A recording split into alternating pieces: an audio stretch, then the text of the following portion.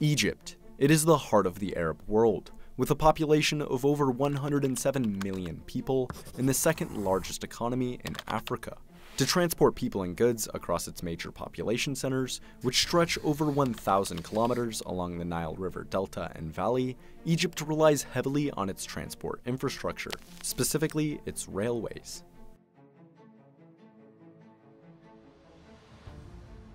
In 1851, Abbas I of Egypt commissioned English civil engineer Robert Stephenson to build Egypt's first standard gauge railway, and the first railway in Africa. 3 years later, the first section was opened between Alexandria and Kafr al-Zayat.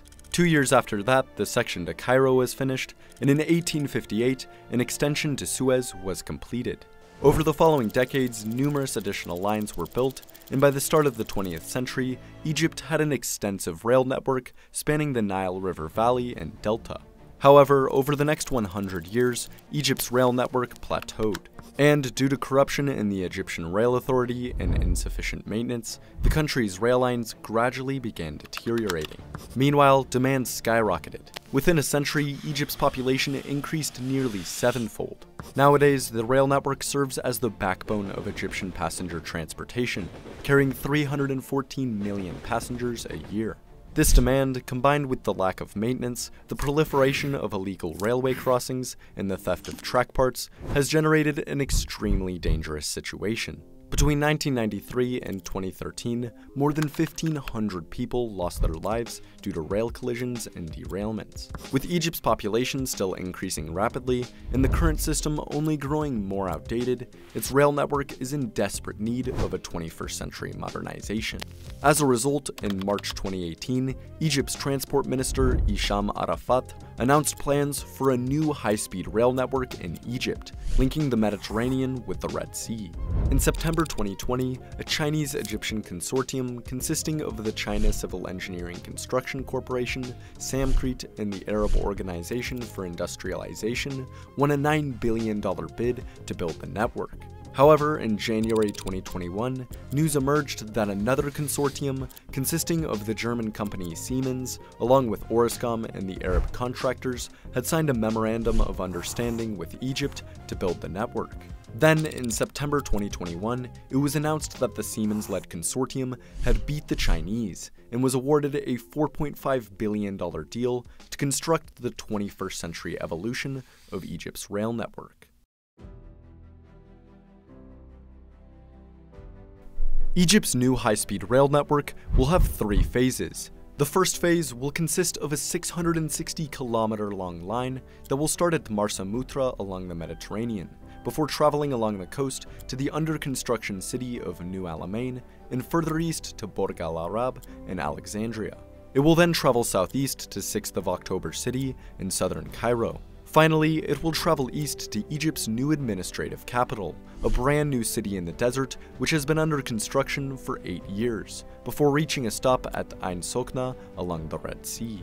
The line, which links the Mediterranean and Red Seas, has been dubbed a Suez Canal on rails. The project's second phase will consist of a line starting at 6th of October City that will then run south along the west bank of the Nile, traveling over 1,000 kilometers and passing through the country's numerous Nile cities, before finally reaching a stop at Abu Simbel near the Sudan border. Finally, the project's third phase will consist of a 225-kilometer-long line starting at Luxor, which will then travel north to Kenna before crossing the desert to the cities of Hurghada and Safaga along the Red Sea.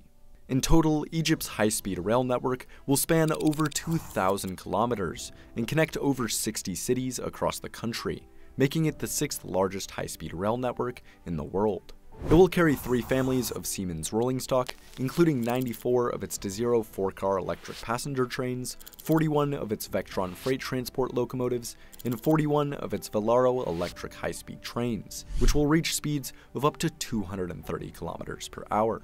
In addition to providing trains, Siemens will also be responsible for the project's electrical, mechanical, and control systems. Meanwhile, the Arab contractors and Orascom will be responsible for building tunnels, bridges, and land bridges to ensure a suitable route for the trains, in addition to building fences and passenger terminals.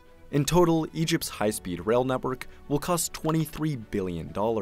This is being funded by loans from numerous banks and financial institutions directly to the Egyptian government. The project, which is part of a larger plan to upgrade Egypt's overcrowded transport network, protect the environment, create jobs, and strengthen the economy, will provide a list of benefits for the country.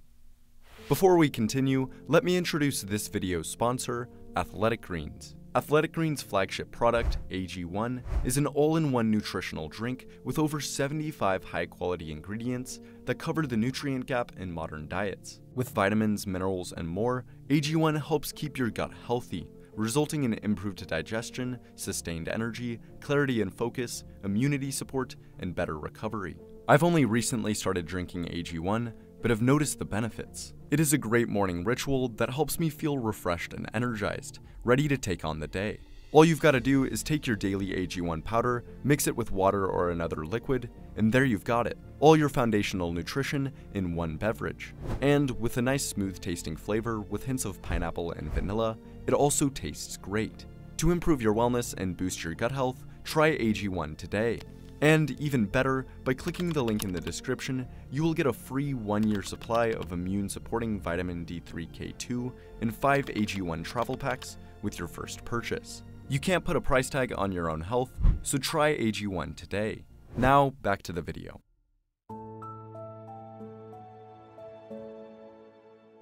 "95% of Egypt's population is concentrated along the banks of the Nile or in the Nile Delta.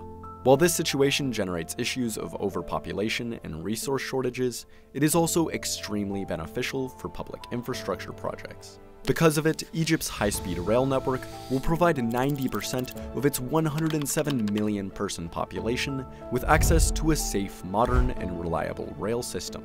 This will increase connectivity along the nation's population centers and allow for the development of communities up and down the Nile, leading to major economic growth. In addition, it is hoped the new network will promote tourism across Egypt, an industry that accounts for roughly 12% of the country's GDP. Meanwhile, the network will slash travel times. Cairo to Alexandria will be cut from 2.5 hours by car to less than an hour by train. Furthermore, by linking up with the major port cities of Alexandria and Safaga, the network will significantly improve the efficiency and sustainability of freight transport across the country.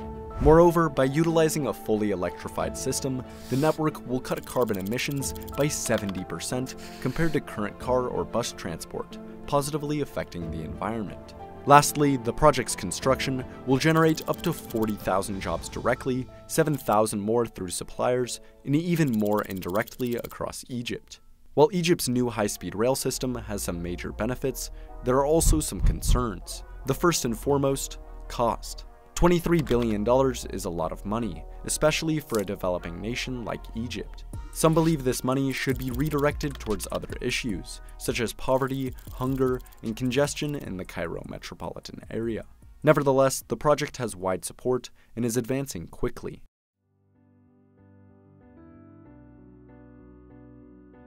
Since its announcement in March 2018, Egypt's high-speed rail network has made significant progress. In early 2021, land works for the first phase started. Since then, numerous bridges, land bridges, and trenches have been constructed for the first phase. In March 2022, it was announced that construction for the network's second phase had commenced. And in May 2022, contracts for the second and third lines were signed, bringing the total deal up to $8.7 billion. As of early 2023, most land transformations for the first phase have been finished, and numerous passenger stations are under construction. In the upcoming years, Siemens will begin installing the railway technology, and by 2027, the first line between Marsa Mutra and Ain Sokna is expected to be operational. Once opened, the line will be operated by Germany's national railway company, Deutsche Bahn, for 15 years, before being handed over to Egyptian authorities. In the years following the first line's completion, the second and third lines will open, providing high-speed rail service across the nation. Already though, planners are looking past this. An extension west from Marsa Mutra to Benghazi, Libya has been proposed, in addition to a line south from Abu Simbel across Lake Nasser into Wadi Halfa in Sudan. Eventually, the lines could be integrated into a larger transcontinental high-speed rail network, providing quick and sustainable transport across Africa. If you enjoyed this video, it would be amazing if you like and subscribe to Futurology for more videos very similar to this one. Thanks for watching, and see you next time.